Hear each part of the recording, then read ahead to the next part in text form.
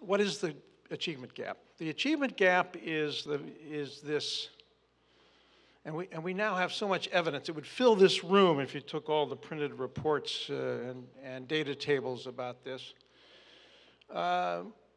is this persistent pattern. Kids who grow up in poor families, on average, do not perform as well academically as kids who grow up in middle class and affluent homes. And we've known that for a long time, and we can lay out the dimensions of that gap very precisely because we administer all sorts of standardized tests to millions of kids every year. We collect a lot of information. We know what their family income is. We know what color they are. We know what ethnicity they are. We know whether they're eligible for free lunch or whether they're English learners. We know a lot about them.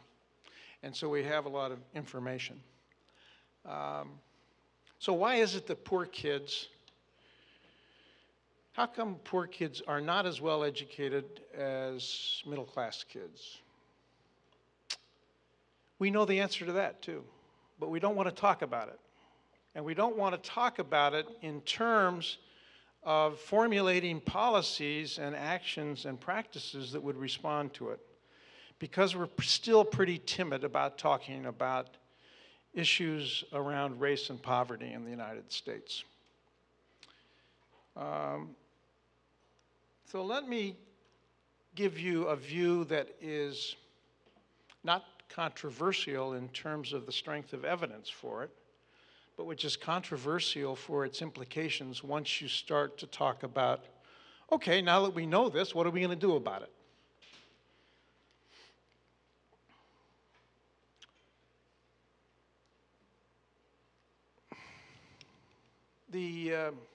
Here's a truism.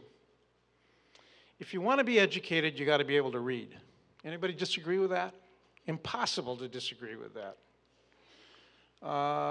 If you want to be educated well enough to attend a four-year university and graduate from that university, you need to be able to read pretty well, because you have to be able to educate yourself. You have to be able to expand what you are given in school outside of school. You got to be able to read on weekends, and you got to be able to explore topics that are of particular interest to you, and et cetera. So you've got to be a strong reader in order to be well educated. Here's the second part of that. In order to be a strong reader, you got to learn to read when you're young.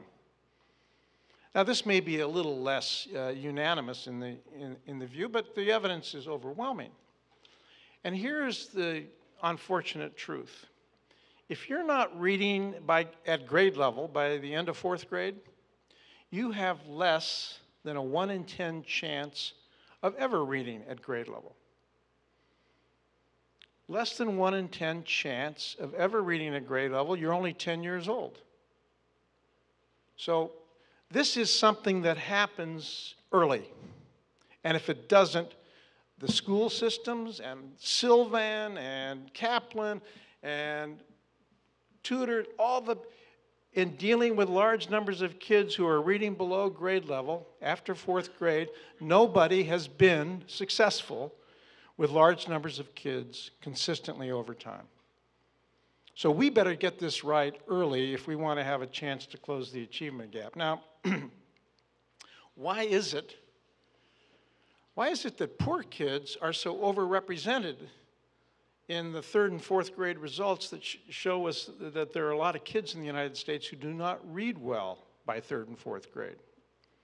And again, we have an awful lot of evidence about this. And here's where we really don't want to have too much of a public conversation.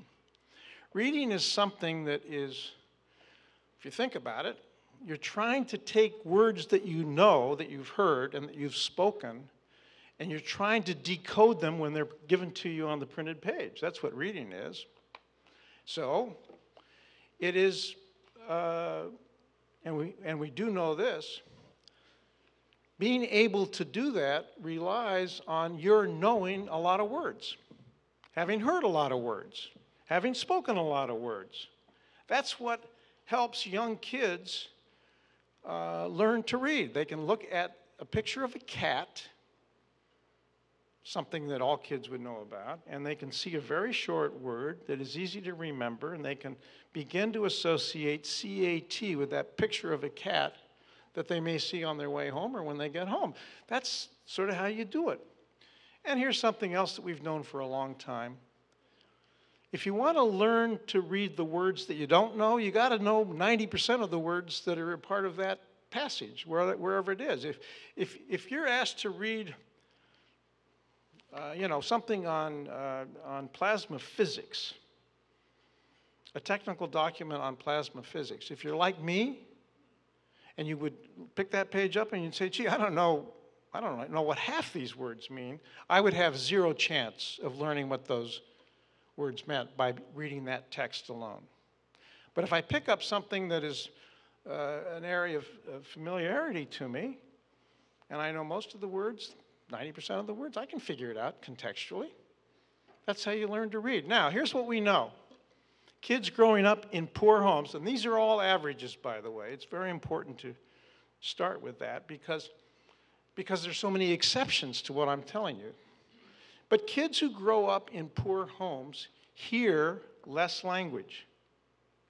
They hear many fewer words than kids growing up in middle class and affluent homes. There was a study done in Kansas City. It's frequently cited. It may not be scientifically reliable, but it's so intuitively appealing and sensible that we keep citing it. And two political scientists there sent trained observers into the homes of welfare families, into the homes of working class families, into the homes of professional families with tape recorders, and every month they would be there for an hour or two, and all they would do is to observe and to record what was spoken between all the language that the kids in those homes heard, beginning at age 0. They get back from the hospital, and here's this guy with a recorder waiting for them. And then they transcribed all of these results, and they counted the words. And based on what they found about the words heard by a poor kid versus an affluent kid, by the age 3, the affluent kid would have heard 30 million more words than the kid in a welfare family. 30 million more words. Then they did a qualitative assessment of it. They found out that most of the words that they heard in the affluent home were words in complete sentences. They were words where the adjectives were used to modify the nouns, where there was, and where the child was spoken to in a way that was positive and encouraging. So for every cautionary reprimand that a kid in an affluent home heard, he or she heard 6 or 7 positive reinforcements, encouragements. In the welfare home, for every word, every encouraging sentence, that they heard 2 negatives. Don't do that, you can't do that, stop.